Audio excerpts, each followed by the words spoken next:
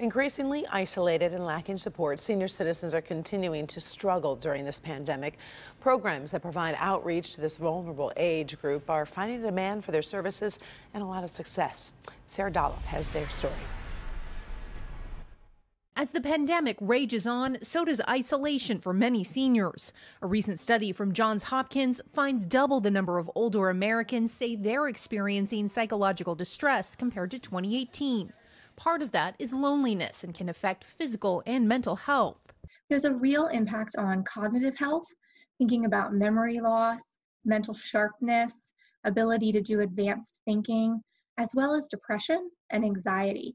The George Washington University School of Medicine and Health Sciences is working to combat that social isolation with a program that matches D.C. area seniors and volunteers, all medical students, via phone. Hey there, this is Monica. While they can connect callers with health services, the calls are meant to be conversational, not medical. I remember talking to one senior who said that something along the lines of, it's too good to be true that the service exists. Special connections that have been so successful, the school plans to keep the program going post-pandemic. We need to build more bridges across generations, right? And this is an opportunity to build bridges and give people a local grandparent. In Boston, God level. Outreach comes sealed and stamped. The Letters Against Isolation campaign, started by two sisters, has sent more than 18,000 pieces of mail. It's just so lovely to have this community during these lonely times.